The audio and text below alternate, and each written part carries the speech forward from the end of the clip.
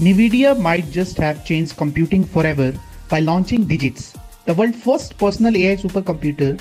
And imagine taking the world's biggest supercomputer once present in massive research lab, shrinking it down and putting it on your desk. That's exactly what Nvidia managed to do with this tiny box. But the real question is, how did they pull this off? Well, the secret is incredible chip called the GB10 Grace Blackwell. They combined a super powerful GPU with 20 core CPU and gave us a device that can handle up to 200 billion parameters.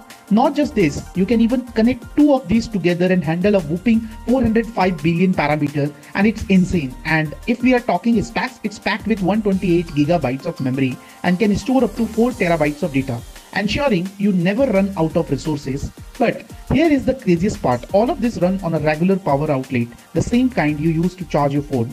Now all this won't come cheap obviously, so it launching for $3,000 in May 2025. But remember, we are talking about innovation that we have never seen before. Think about it, developers, researchers and students can now have supercomputer level power in their home, and it's crazy, but what do they think about it?